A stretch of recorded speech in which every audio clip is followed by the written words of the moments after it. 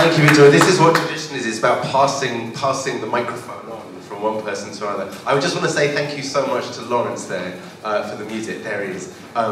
Any man who sings folk songs in a silk onesie in the 5/4 timing is incredible in my eyes. So can we have another cheer for Lawrence, please?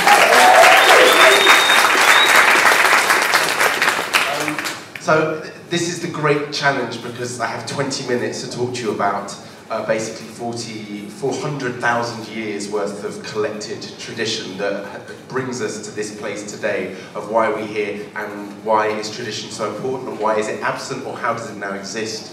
And the good news, bad news is I'm not going to answer that question.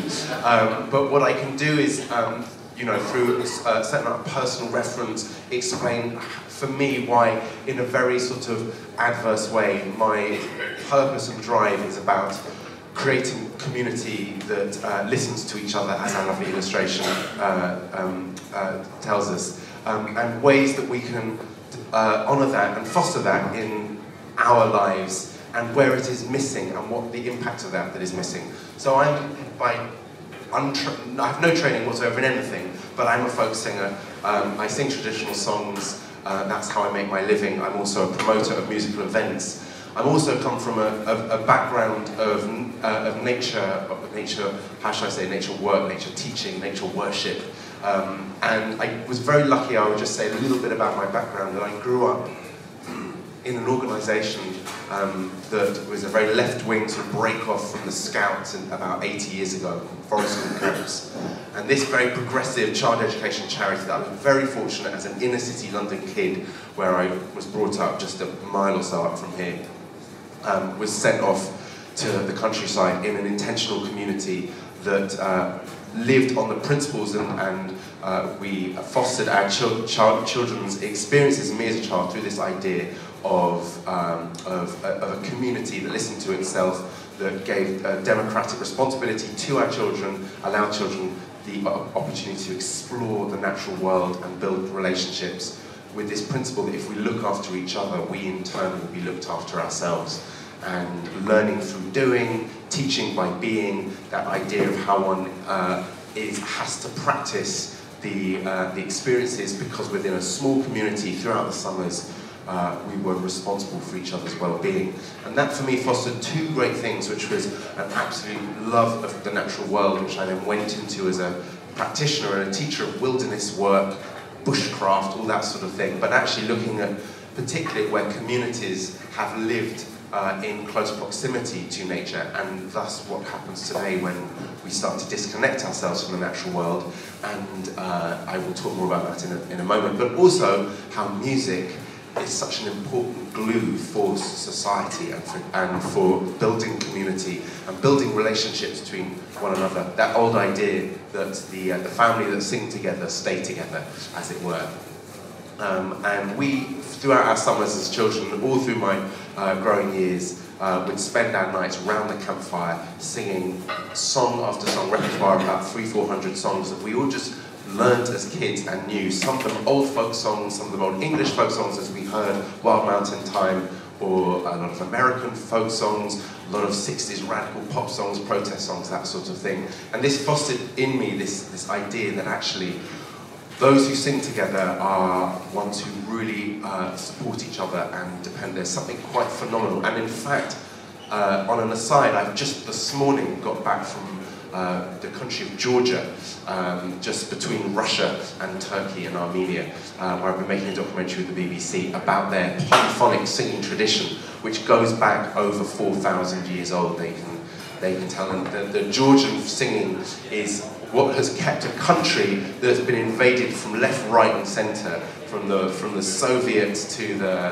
through the Turkish armies. Throughout all those eras, their singing has what kept their independence and their culture so immensely strong. And it's really wonderful seeing an example. I was recording a lot of the families and the polyphonic singing communities there that have maintained a tradition that has been eaten away through suppression.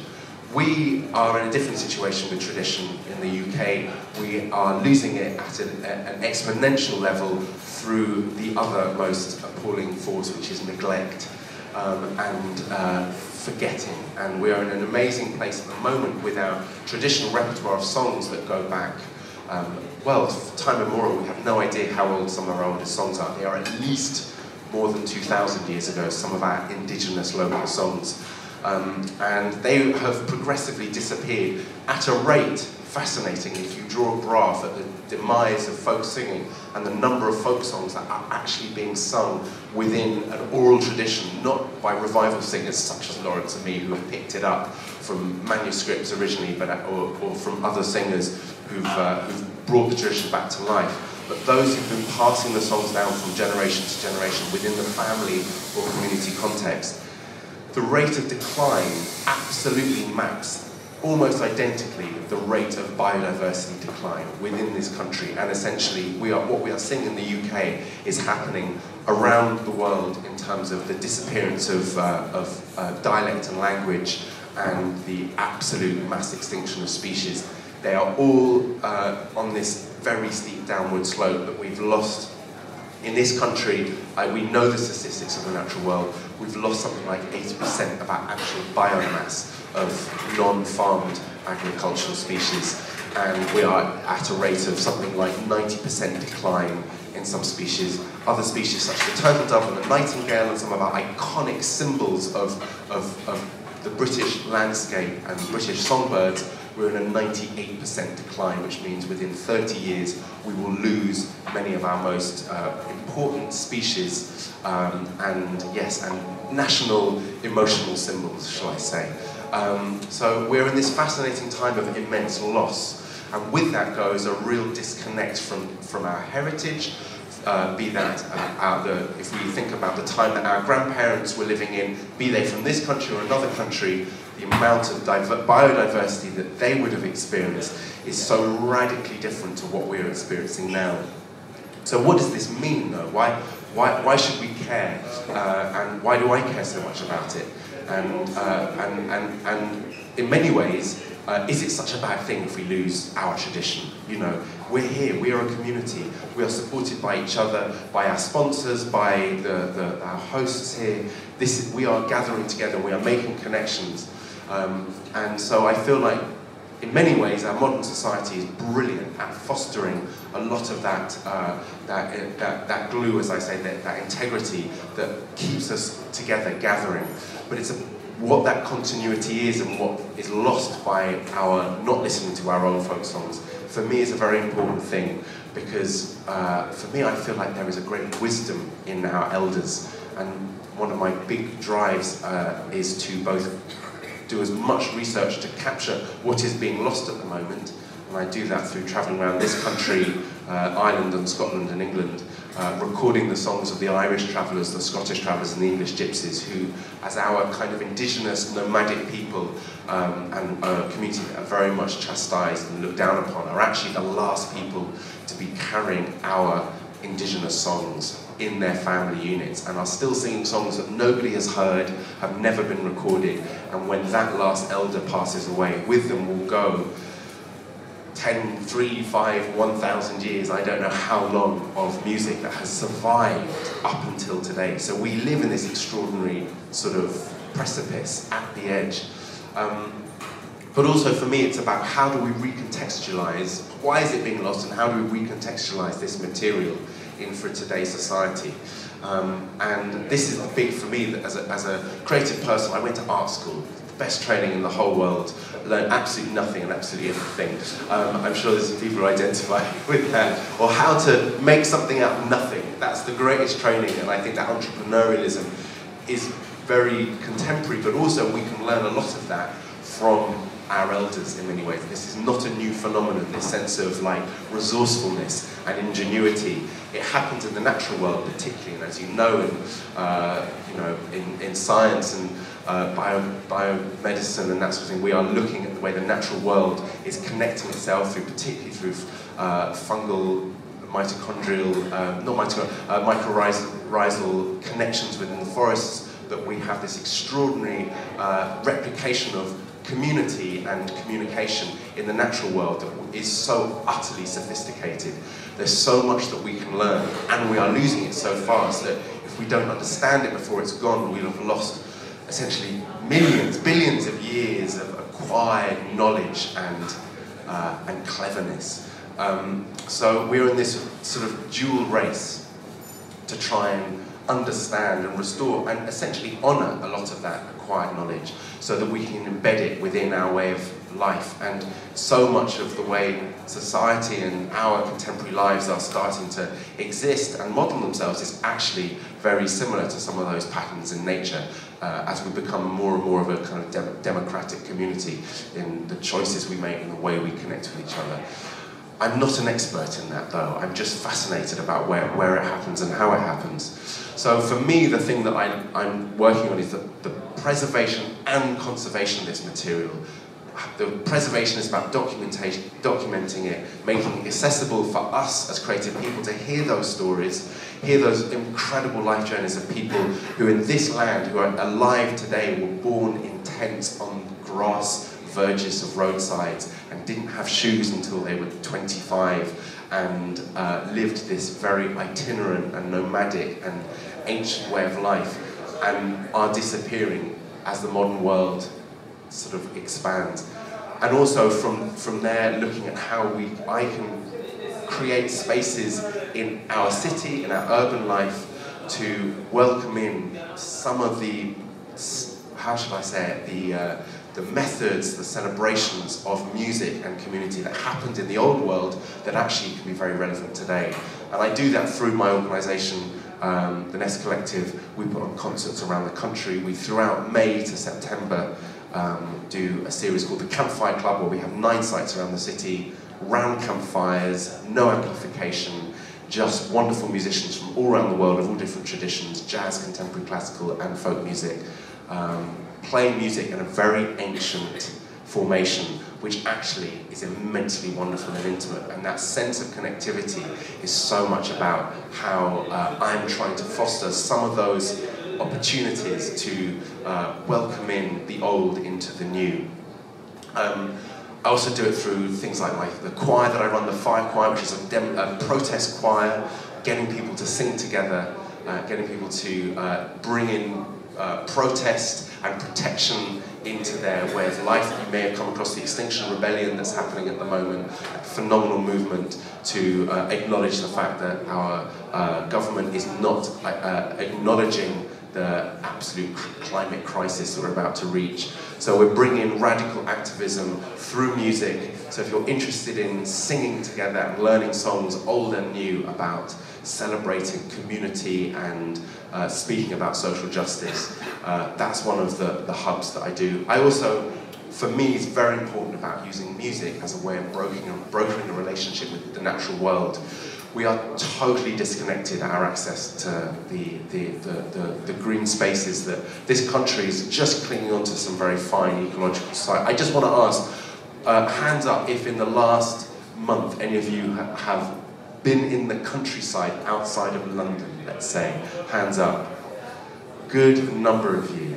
Yeah, that's really lovely. And hands up here if there are people among us who would say that that is a really important, vital part of their I don't know, their practice about being in nature, being outside. Nice to see, yeah. One of the things we have is we've lost that. Although Britain is the country with the highest membership rate for nature organisations like the Wildlife Trust, National Trust, Roadside Protection of Birds, we have more members in this country than much of Europe put together. Yet we also have the absolutely worst policies for environmental protection. It's fascinating how we actually are the worst caretakers of our country, yet we're statistically the biggest lovers in Europe. And part of that is because we have a very, very bad system in which we can actually access nature and how we are introduced to it and how we are shown the wonders of the natural world. For me, one of the most important things is music, how music can be such an introducer to the natural world. I run several projects throughout the summer, one of which is the Singing with Nightingales project, which sounds absolutely mad, but the nightingale being our iconic symbol of love and poetry And I ask now, how many of you have actually ever heard a nightingale sing? One person. Exactly. It's a very rare bird. We have 5,000 pairs left in the country right now, down from something like 250,000 about 40 years ago. The finest singing creature in the whole world, one of the most exquisite songs, on a massive decline. They have the extraordinary capability that when they sing from April to end of May, the males are the singers. As all songbirds, it's only the males that sing, apart from the robin. And the nightingales sing a particular song in the spring to court the females, and they sing it by night, in total silence of the night. And when they hear other music, they improvise and collaborate with. So when you go into a wood and you are there in a nightingale's habitat and they are singing, and you sing or play an instrument, they sing back with you. It's one of the most extraordinary moments of communication and connection with nature. And I've started these concert series where we take 30 people a night, and now we're having a festival next year of 200 people to go into the forest, where we bring musicians from all different traditions, particularly musicians from Senegal, Cameroon, Central African, Car and DRC Congo, where the nightingales live in the winter time, to come and collaborate with these birds. And we do these extraordinary collaborations that for many people is one of the most profound ways of experiencing nature in its most magical moments, in the spring, at night, under the stars and the moon. And it all comes down to the principle that if we don't know about what there is out there that we are losing, how can we love it? If we don't love it, how can we look after it? And ultimately it is our responsibility to take care of our natural world and our environment and our traditions, whatever they may be, whether they be folk traditions or whether they be traditions within our own families or from our own communities, that it's the kind of the case if you don't know what you've got till it's gone.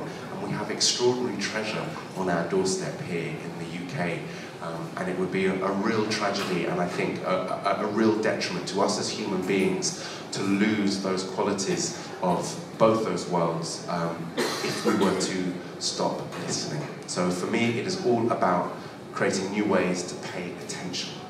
I think I should probably end there. That must be 20 minutes. And if it isn't, I'm open to a few questions. But Victoria, is that my time up? Great. Brilliant. Some questions loudly shouted and I'll... Thank you very much for having me.